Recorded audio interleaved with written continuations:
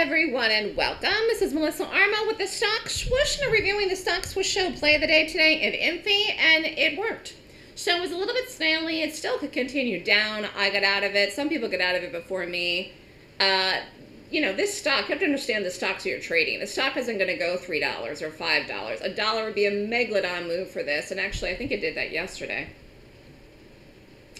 Almost. 80 cents basically. Today, tip to tail is about 60. So I think I had a pretty good exit on this. Again, you could still be in it, but it never did anything wrong. It really never, ever, ever did anything wrong. We were up in it most of the morning. It just was so slow. So anyways, we did this pretty early. Open, got the drop, backed up.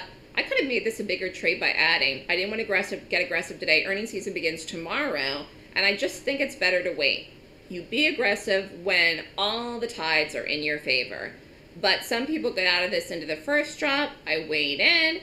Then it finally broke. And I had a good exit on this. Again, this still looks like it could keep going here. I mean, where we did this here, you would still be up in it now. But we had a tight stop in this, so that was positive too. And tons and tons and tons of volume. For those of you that don't know what I do, I rate the gaps in the morning. Based on the rating system, I determine if it's a good short or a good long.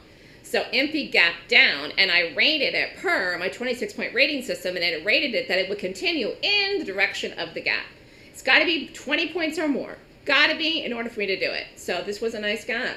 So I don't mind snails as long as we make money. Some trades are big, some trades are medium, some trades are small. It's the consistency that counts. And in this type of market, that has become my #1 priority is consistency. And as long as I can stay consistent, we're going to have a good year. We're going to have a good year. So good luck, everyone. Congratulations for those of you that did it. And this is even setting up again, actually, right now. There's only 3 hours left in the day.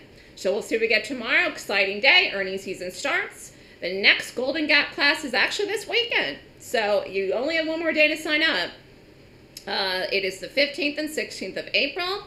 If you want to sign up, email me at melissa@thestockswoosh.com. Have a good day.